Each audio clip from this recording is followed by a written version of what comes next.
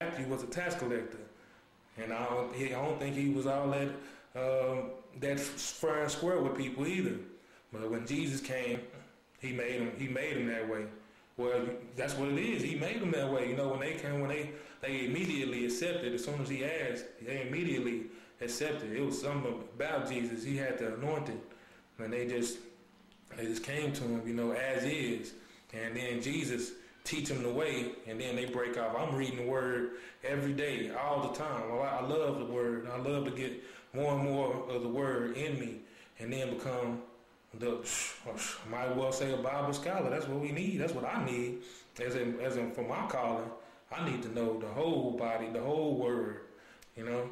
And so I mean, like I say, I'm not perfect, but you see what my fruits are, what I'm doing. I'm not a hypocrite. I'm just a person who needs more prayers. I need more prayers. I need the Lord to work in my life, and you know what I mean, and get me where I need to get. You know, and I'm praying that He does the same for you guys. Whatever your weakness is, I pray in Jesus' name that He help us all. He heal us all of our afflictions, our sin, forgive us of our sins. See, mercy on the people. Mercy, Lord Jesus, mercy. Help us, clean us, cleanse us, Lord Jesus. So I just want to talk about hypocrisy. I mean, we have numerous ones where Jesus talks about hypocrisy and the hypocrisy of the Pharisees. Let me see which one. And the thing is, you know, I'm telling you what the word says. If anybody gets convicted of anything that comes out of my mouth when I'm reading the Bible, every word I'm coming from that I'm saying is from the Bible. What I'm saying is the words are all up in here. That's what the proof is. And let me see here. What we got? Let's go to Matthew chapter 6, verse 5.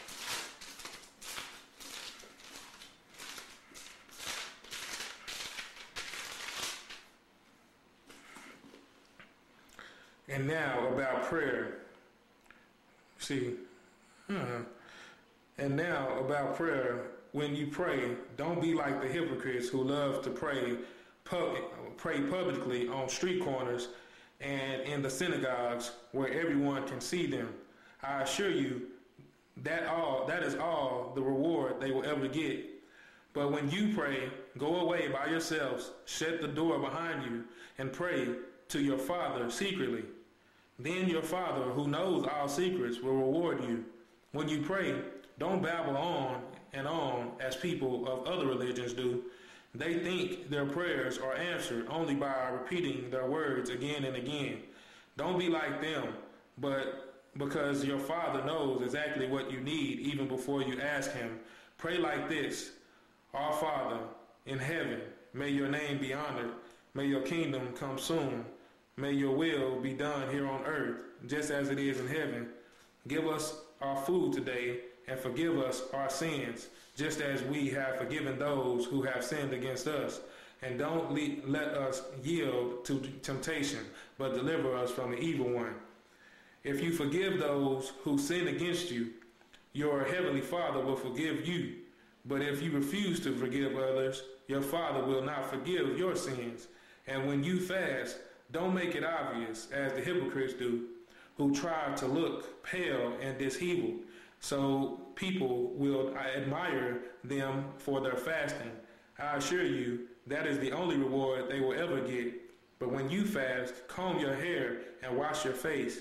Then no one will suspect you are fasting, except your Father, who knows what you do in secret.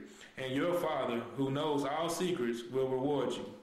Okay, this is God right here telling you, this is Jesus talking in Matthew chapter 6, that you need to believe in Him, trust in Him, and He'll also forgive.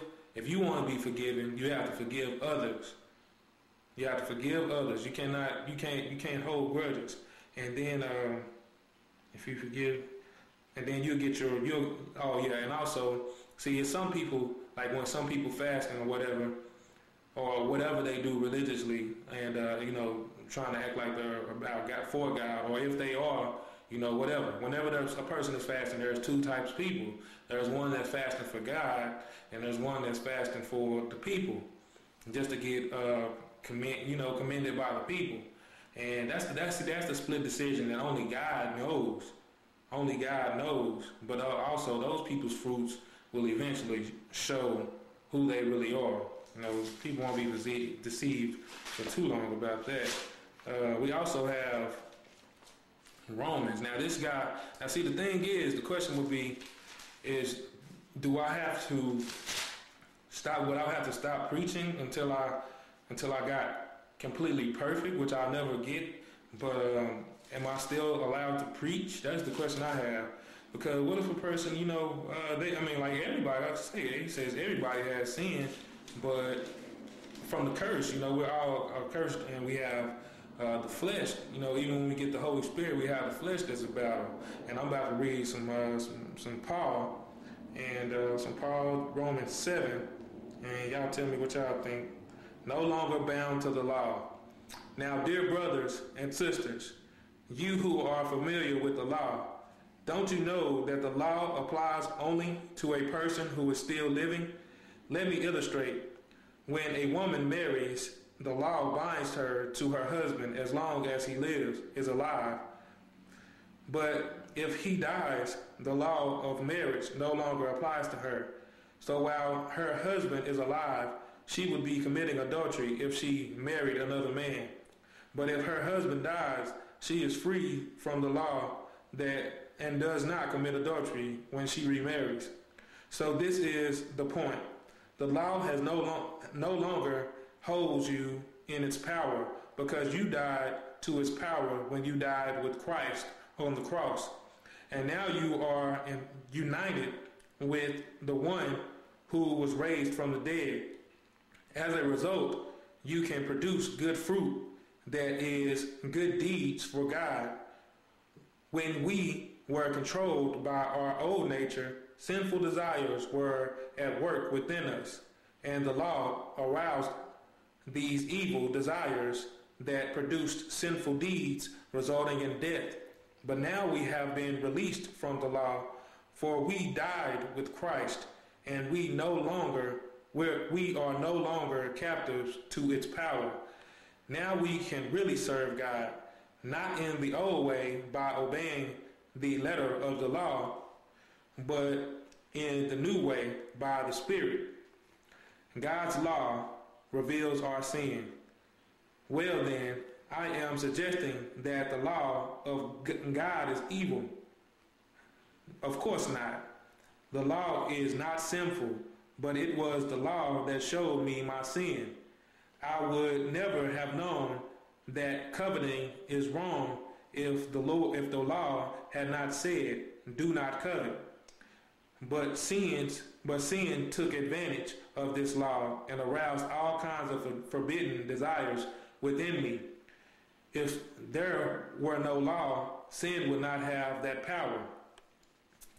I felt fine when I did not understand what the law demanded. But when I learned the truth, I realized I had broken the law and was a sinner, doomed to die. So the good law, which was supposed to show me the way of life, instead gave me the death penalty. Sin took advantage of the law and fooled me. It took the good law and used it to make me guilty of death. But still, the law itself is holy and right and good. But how can that be? Did the law, which is good, cause my doom? Of course not. Sin used what was good to bring about my condemnation. So we can see how terrible sin really is. It uses God's good commandment for its own evil purposes, struggling with sin. The law is good then.